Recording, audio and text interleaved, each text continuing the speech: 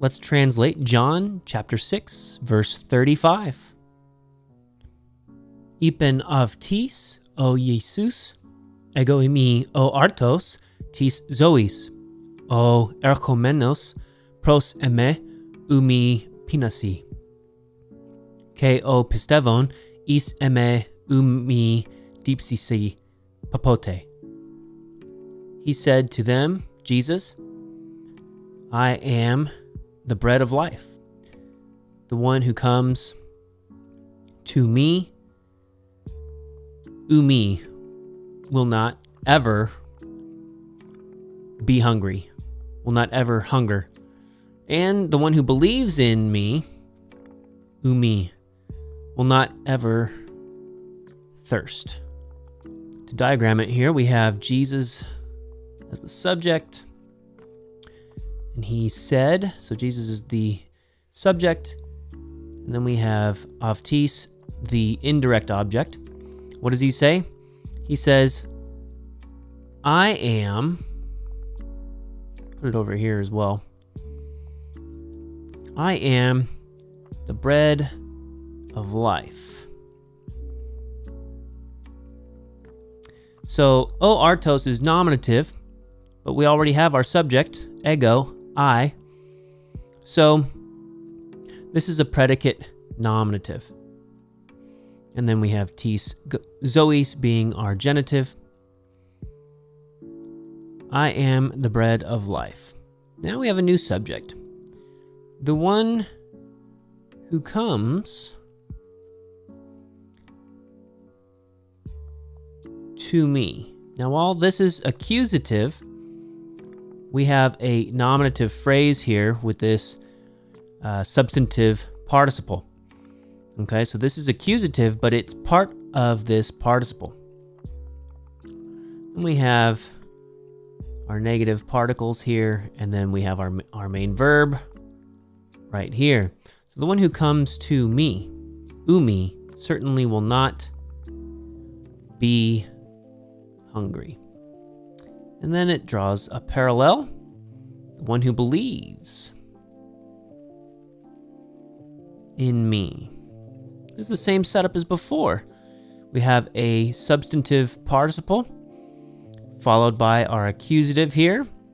This accusative is tied to our participle.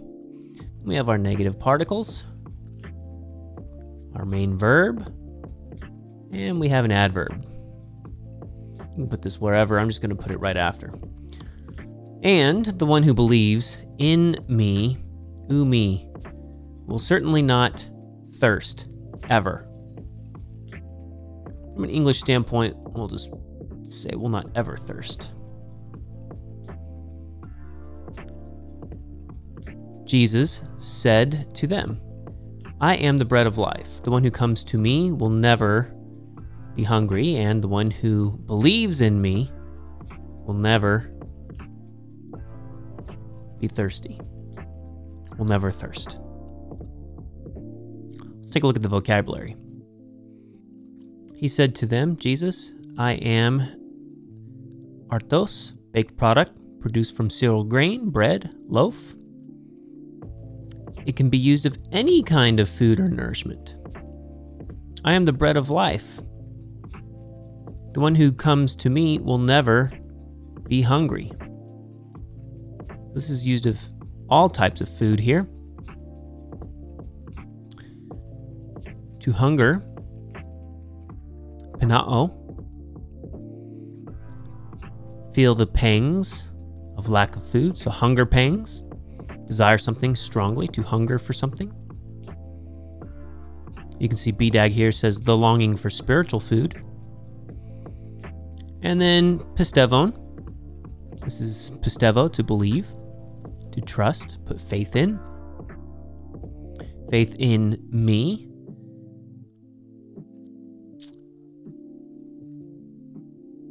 Dipsao, this is to be thirsty, to have strong desire to attain some goal, thirst.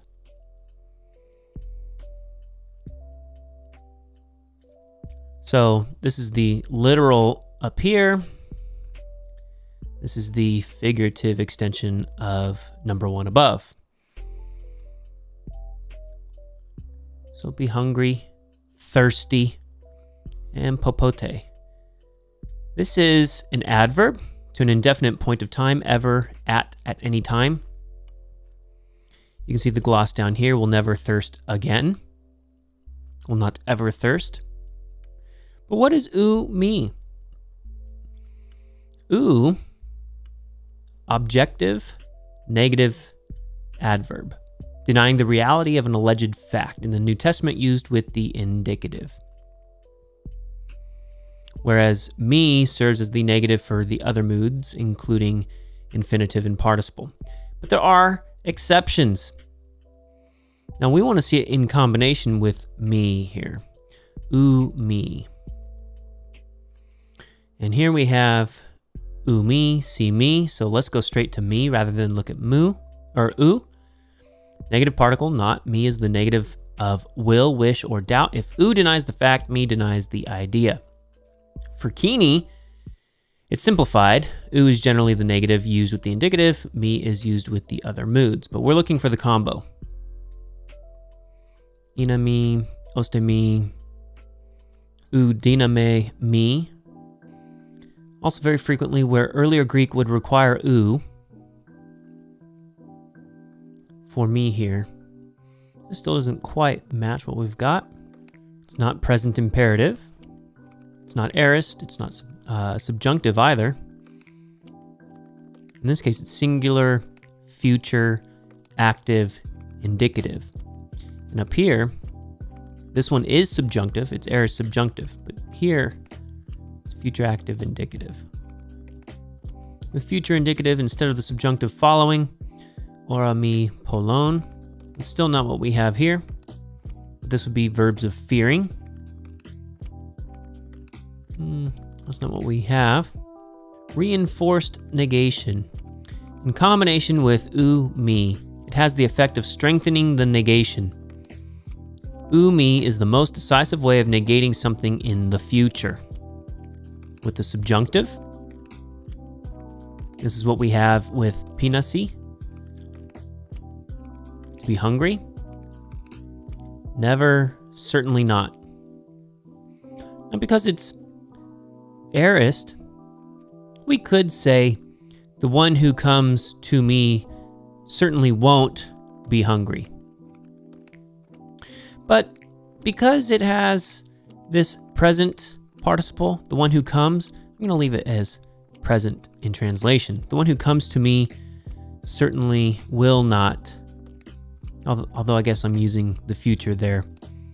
The one who comes to me certainly will not be hungry. And this aligns well with the translation from the next phrase, the one who comes or believes in me certainly will not be thirsty, ever be thirsty. So to translate, Jesus said to them, I am the bread of life. The one who comes to me most certainly will not be hungry. And the one who believes in me most certainly will never thirst. If you found this video helpful, hit the like button. Otherwise, brush up on your Hebrew or Greek, and we'll see you next time.